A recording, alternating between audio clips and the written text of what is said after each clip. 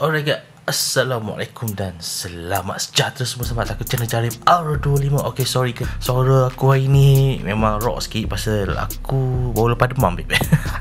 Baru lepas demam. So minta maaf kalau korang ingat ni suara siapa ni kan, ni suara Abang Jarib lah ni kan. So baru lepas demam, minta maaf banyak. Sepatutnya video ni dikeluarkan lebih awal video ni lah yang korang tengok sekarang ni. Tapi sebab aku tak sihat itu, pasal tangguh sikit lah. Okay guys, kita ada satu barang daripada ARC.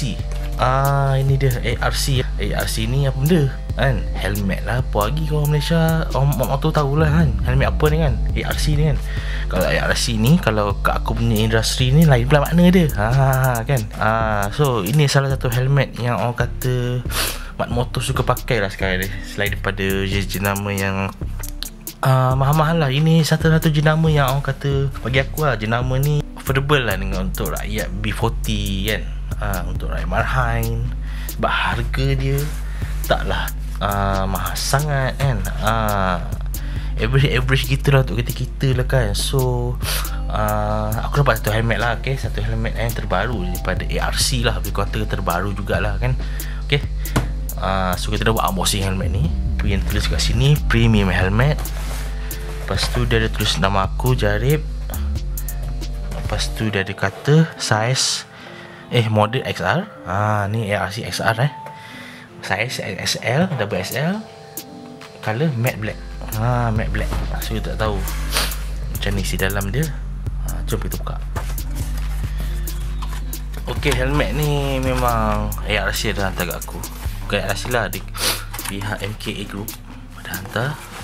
So aku review lah helmet ni. Alright, dah lama tak review helmet, rasanya dah beberapa tahun lepas. Okay, keluarkan kotak dulu. So biasalah, mostly pengeluar helmet akan ada satu bag helmet lah. Okay, satu bag helmet. Kalau ARC dia ada macam ni lah, dia punya bag dia warna biru. Tak tahu kau nampak tak warna apa, warna biru lah, biru tua. Okay, wow, ni lah matte black. Okay, inilah dia helmet. Oh, batuk pula dah. Sorry guys, excuse me. Inilah helmet ARC XR. Okay, okay, yang budak-budak selalu pakai tu helmet apa? ARC apa tu? ARC Ars kan? Ars ke apa? Aku tak ingat apa nama dia. Okay, ini helmet terbaru. So inilah color matte black. Aku jarang pakai color matte ni. First time aku request color, sebab matte black ni semua motor boleh masuk kan. Semua motor boleh pakai. Untuk hitam lagi shock, lagi matching kan. Okay, buang Cung. Okay guys, stock dia bagi visor, clear visor. Tapi kan panjang juga helmet yang macam ni. Tengok visor dia panjang. Visor dia panjang sampai lebih daripada dagu, tak salah aku. Tak salah aku juga, visor ni pun kita ada rainbow. Adalah beberapa design color. Smoke dekat Shopee ada jual. Harga tak salah aku lah, kalau aku scroll kat Shopee tu, scroll harga kurang lebih RM50 lebih macam tu lah. Untuk satu visor rainbow, makin berainbow makin mahal. Gitu. Kalau smoke murah sikit. Okay, aku rasa dia punya bunyi sedap, solid. Masa dia buka tutup tu solid, masa tutup pun solid. Dia ada sangkut kat sini. Dia ada sangkut kat sini supaya untuk nampak lebih. Dia lock kat sini lah. Ada lock, tak ada lock tapi dia solid lah. Okay, lepas tu dah ada design carbon fiber, tapi bukan carbon fiber pun ni. Ni plastik tapi dia texture je. Carbon fiber tapi bukan carbon fiber lah. Okay, kiri kanan ada. Aku tak sure macam mana nak buka visor ni. Aku rasa maybe kena buka, tak tahulah cara dia. Kalau aku tukar ni, maybe kena buka macam ni kot. Ada skru dia ni kot. Maybe kena buka, tak apalah, itu nantilah. Alright, lepas tu pula lubang angin dia ada satu lubang angin dekat sini depan. Lepas tu ada bahagian sini juga.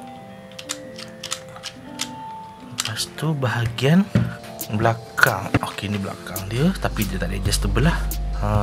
Tiga lah, 1, 2 dan 3. Design, 4 design, very simple. Dengan color matte memang nampak simple. Dan kalau matte Aris tu dia ada jual spoiler asing kan, transparent kan.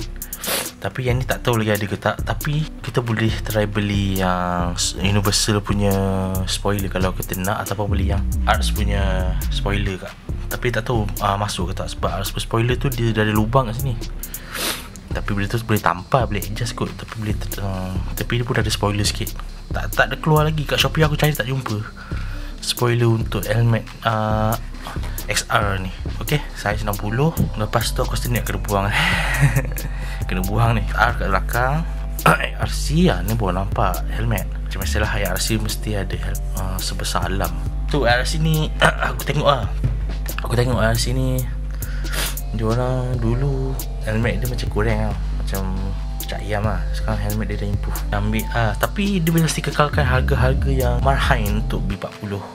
Budak-budak baru nak up boleh lah beli helmet ni. Tak nak beli helmet mahal lah. Ini salah satu helmet yang affordable, yang design dia cantik, harga murah. Harga dia pun tak salah aku tak sampai 300 tak salah. Sebab dia ada beberapa colour, banyak colour sebenarnya, bukan colour ni je. Sekejap aku share kat korang ni colour dia.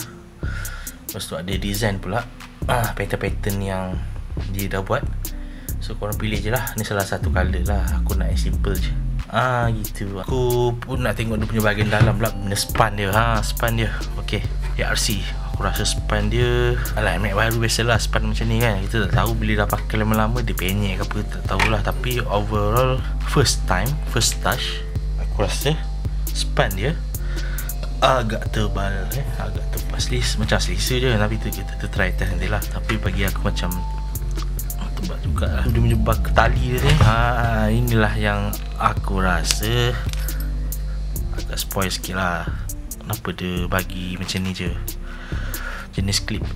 Yang ni masuk, lepas tu clip.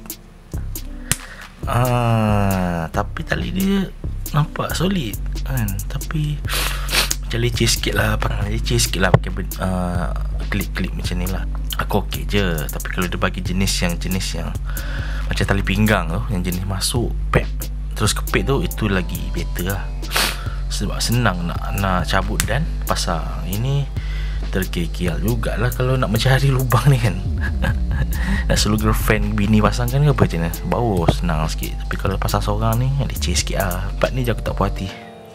Minta maaf lah Okay guys, so secara overall dia macam ni lah helmet ARC XR. Helmet ni ringan tau. Sekejap aku ambil penimbang. Kita ambil penimbang, nak timbang berapa berat helmet ni. Aku tak ada penimbang lain dah, ni je ada. Try berapa gram. Tak tahulah accurate ke tak kan. Nampak ke tak 1334 gram. Agak ringan juga kot. Okey lah, agak ringan jugalah. Taklah ringan sangat, tak berat sangat, tapi just nice. Okay, so kita akan try pakai, tengok macam mana. Alright.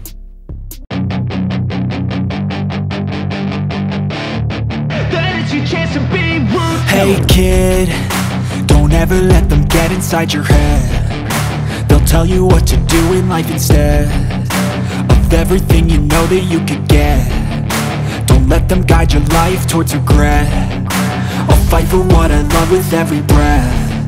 My past is filled with things I won't forget. I use them all to push me to my best. So treat the worst of times just like a test.